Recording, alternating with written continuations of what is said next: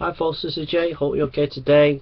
We're looking at the issue of bias, and the question that I want to think about is, are the New Testament writers, especially the Gospel writers, are they biased? And if they're biased, does that mean we can't trust what they say?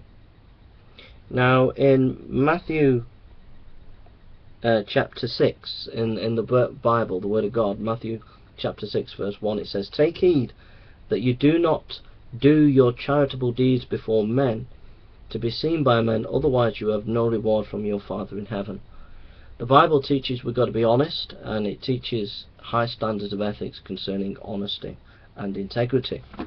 And so when we're talking about the New Testament writers were biased, they were biased in the sense that they were committed to Jesus Christ, but they were also committed to honesty, to truth and integrity. So we can trust the writings of the New Testament because these people were honest. They were truly honest about what they were saying. Okay? Thank you for listening. Take care.